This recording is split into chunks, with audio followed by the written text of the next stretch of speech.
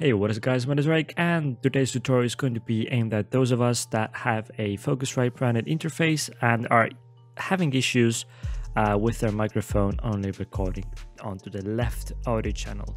And I can quickly say why that's happening. That's probably because you are plugged in with your microphone into the first audio channel, which is the XLR channel on my Focusrite Solo 2nd gen.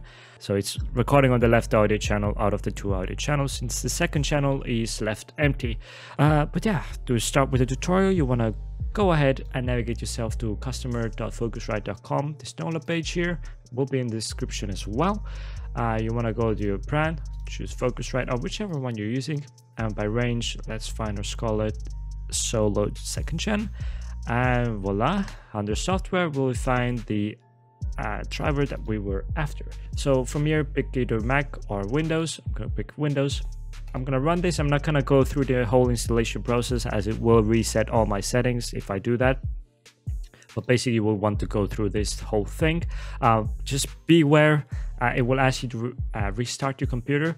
So you will need to do that before you move on to the next part of the tutorial. So I would recommend you stay on the video and continue on this next part of the video before you continue on with the whole restart and installation.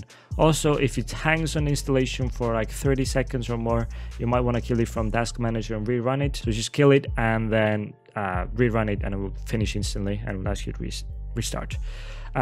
Yeah, with that out of the way, let's go down to start. So this is the second part of the tutorial. You're going to type in manage audio devices, go down to recording, Focusrite USB, properties, advanced, and on a default format, make sure it's one channel and either 24-bit or 16-bit. I will go with the highest you can go.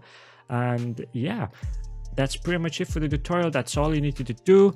Now all of your audio with whatever program you're using to record the audio, it should now be sampled down to a mono or mixed down to a mono channel. So it's not only on the left side, it's now on both left and right side. I'm also gonna show you guys a really quick trick for those of us that are using OBS. This part will work for those that don't have a Focusrite branded interface as well as those that do.